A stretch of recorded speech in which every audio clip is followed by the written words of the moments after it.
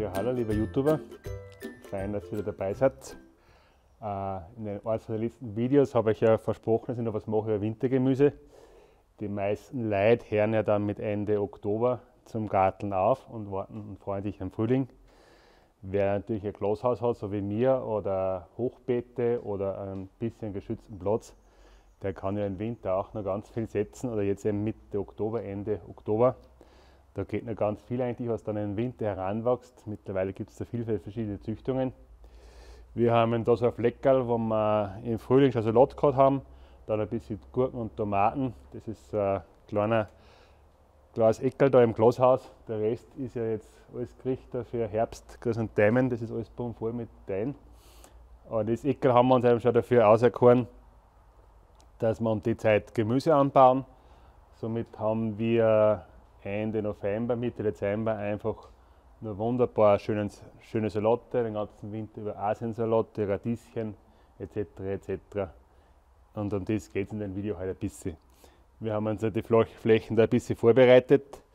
Die sind jetzt ein bisschen hart, da haben wir so eine spezielle Biogemüseart draufgegeben, da wo wir die ganzen Sachen anbauen. Das haben wir jetzt da als Bodenverbesserer genommen, weil da die Erde ein bisschen hart ist.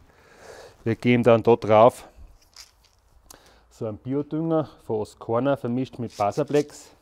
Die zwei Sachen haben wir vermischt.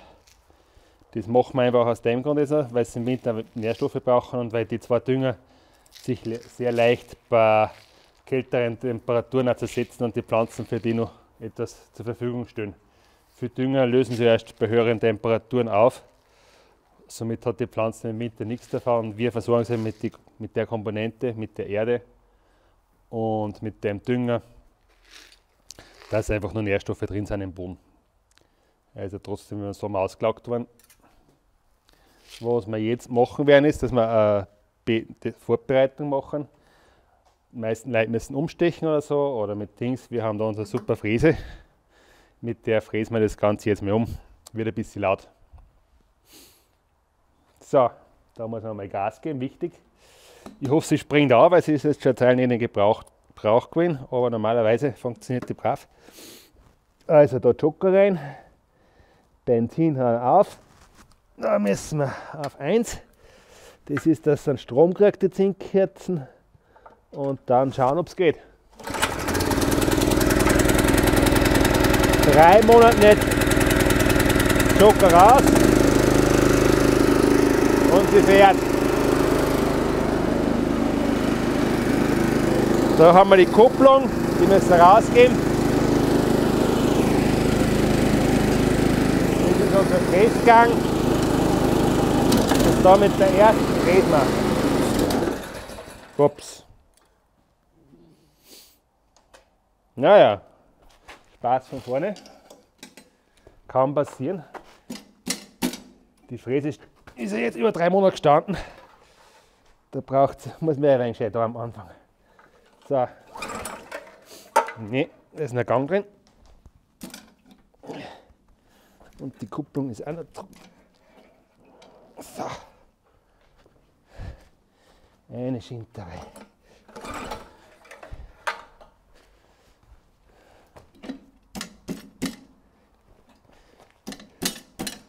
Ich muss dazu sagen, das Ding ist 30 Jahre alt. Schaut nicht so aus, als wenn man einen neuen Motor gekriegt hat, aber ist nicht mehr die jüngste Dame.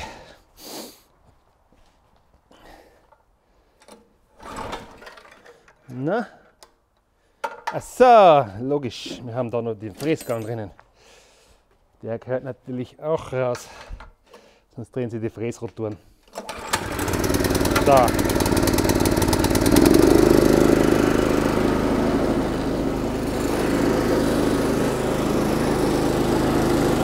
Fräse rein. Gang rein.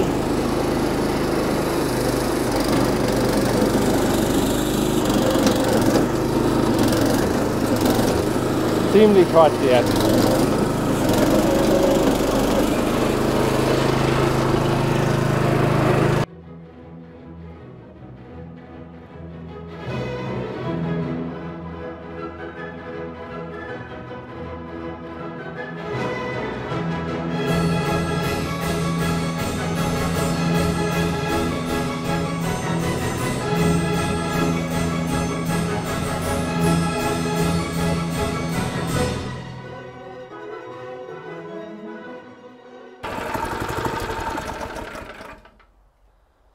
Man hat merkt, am Anfang ist es ein bisschen widerspenstig, das Ding, weil die Erde so verdichtet war, aber dann geht es. Normal ist es ein bisschen gerichtet auf größere Flächen.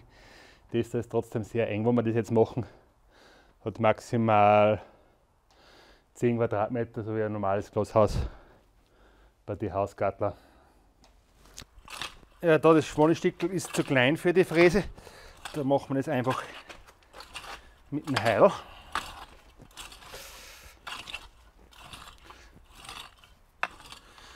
So, da haben wir wieder ein schönes Bett.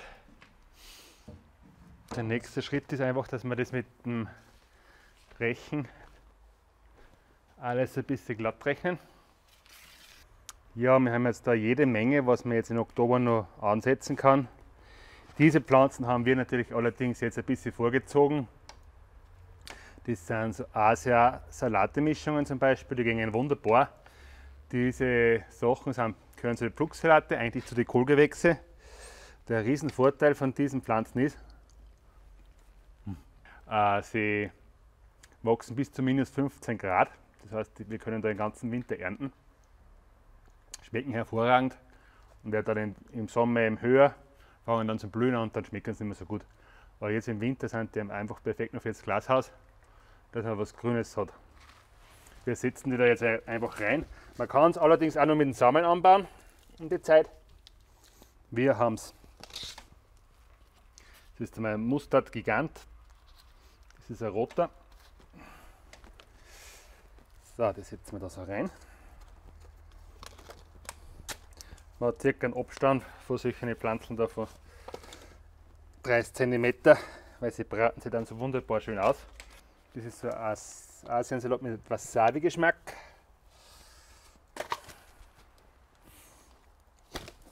Da haben wir ein wenig so einen dickblättrigen.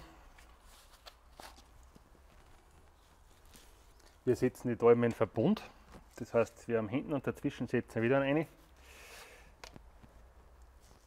Das hat den einfachen Grund, dass wir da jetzt dann einen Platz haben. Und da werden wir Radieschen reinsetzen.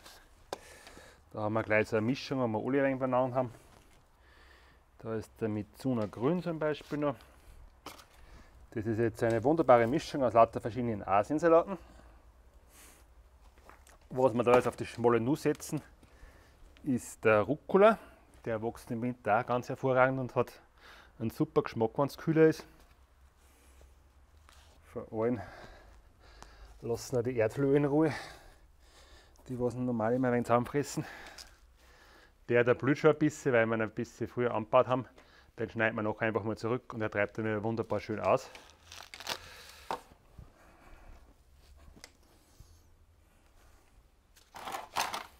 So.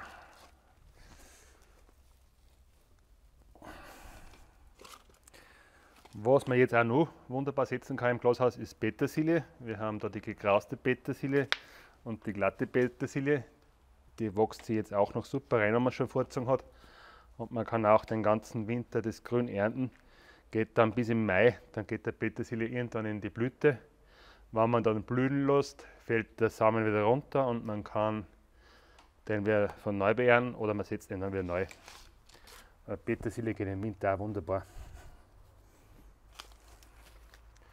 Halt jeden Froststand. Somit haben wir da mal schon einen Vitaminbombenstreifen gesetzt. Gehen wir da rein.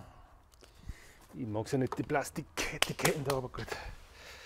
So, wir sehen es jetzt da, das wächst alles. Da dazwischen werden wir jetzt noch Radieschen setzen.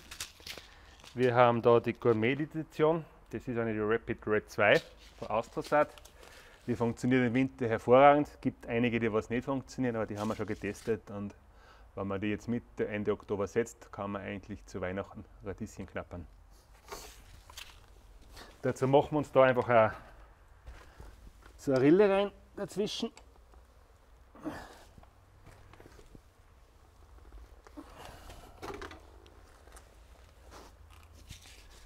So, Packung rauf. Das ist eben der Radieschensamen. Wir vereinzeln die jetzt gleich ein bisschen, das heißt, wir geben alle 2 cm, 3 cm einen Korn rein.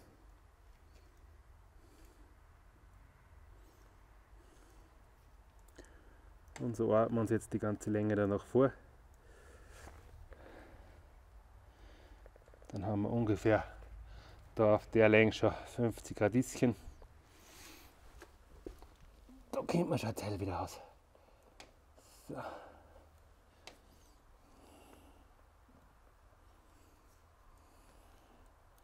Wenn man es zu eng sieht, die Radieschen, dann ist das Problem immer, dass man halt viel kleine dabei hat oder dass man es dann vereinzeln muss.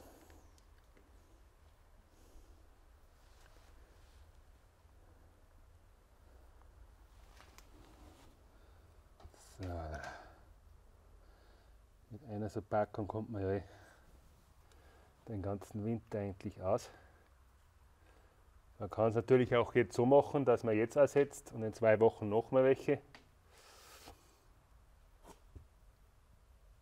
So, dann macht man die Rille da ein wenig zu, die deckt man einfach leicht zu. Und wenn wir jetzt noch ein paar schöne Herbsttage kriegen, sind die nur gekeimt und wachsen fröhlich dahin.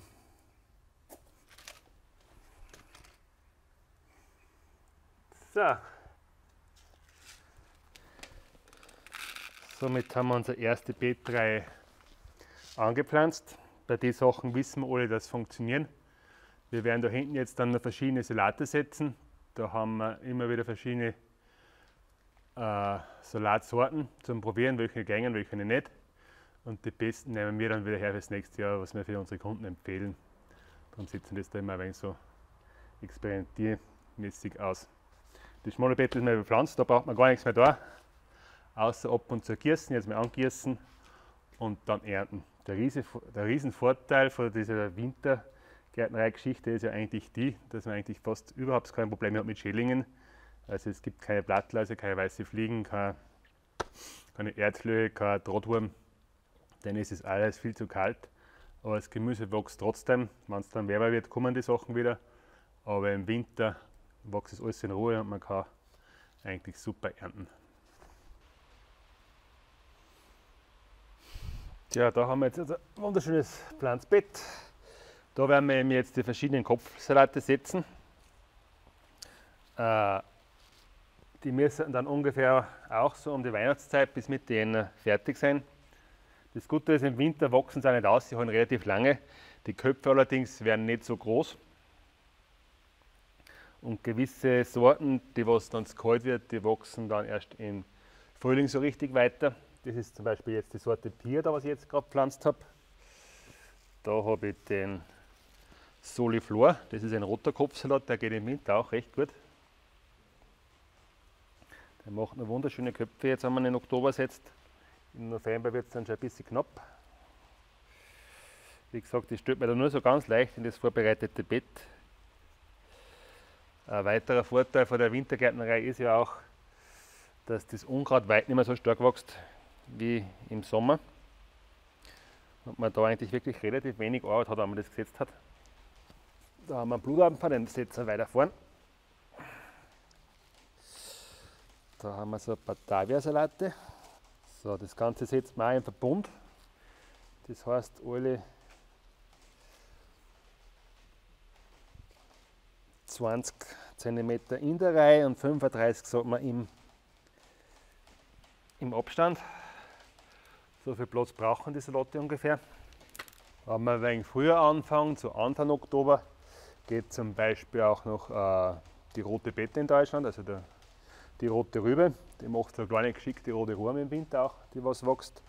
Was dann nur gehen würde, wäre der Kohlrabi. Jetzt um diese Zeit ist es schon ein bisschen zu spät, da wächst es dann nicht mehr so gut. Aber wenn man ein wenig früher damit anfängt, kann man noch einiges mehr pflanzen, was gut geht.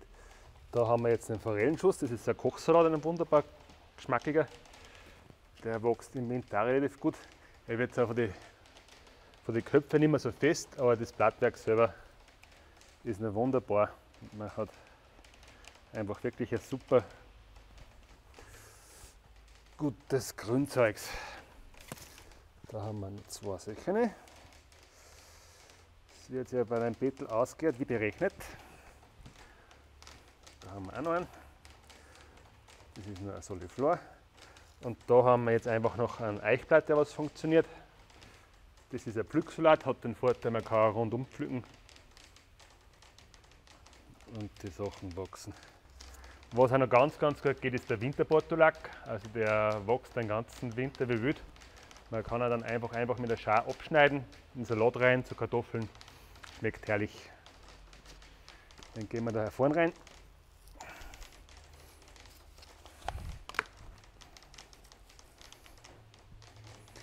Und was natürlich jetzt auch noch gut geht, weil der Koriander ja bei uns die meiste Zeit zum Blühen anfängt im Sommer.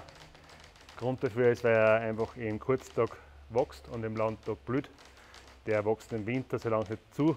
Es nimmt dann irgendwann, weil es dann zu kalt wird, aber so bis Mitte Dezember, Ende September schafft es meistens, wenn wirklich ein ganz starker Frost kommt, dass man da wirklich noch einen schönen, guten Koriander ernten kann. Dann gehen wir da rein. Ein bisschen dann zum Blühen angefangen, haben wir noch ein bisschen zu bald angebaut, aber da sieht man schon, wie dick, schön grün, dass er da rauskommt.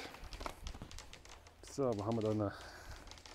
Da haben wir noch kurz Platz auf ihn. So. Ja, dazwischen kann man jetzt wieder, wenn man will, ein bisschen Radieschen stecken. Wir warten da jetzt eine Woche, bevor wir wieder reinstecken, weil wir dort schon welche gesetzt haben. Da nach hinten werden wir nächste oder übernächste Woche dann ein bisschen einen Pak Choi setzen, der funktioniert auch ganz gut. Jetzt gießen wir das Ganze nur an und dann lassen wir es einfach mal wachsen. Wenn es dann im Winter ganz finster wird, weil bei uns oben dann auf dem Glashaus auch manchmal einiges an Schnee liegt und der so ein paar Tage liegen bleibt, dann belichtet man die Salatpflanzen ein bisschen mit einem LED. Da haben wir schon mal ein Video drüber gemacht, das funktioniert auch ganz gut. Und somit kann man eigentlich den ganzen Winter munter und fröhlich weiter garteln. Ja, zum Schluss gießt man einfach die Pflanzen noch kräftig an.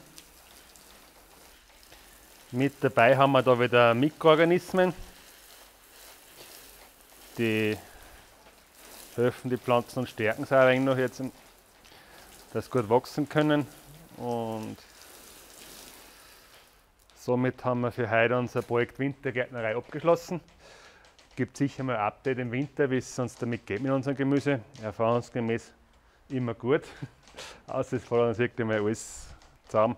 Wichtig ist, dass man vielleicht nicht zu viel gießt, nicht, dass man jetzt glaubt, im Winter muss man jeden Tag da hingehen und muss das Gemüse gießen.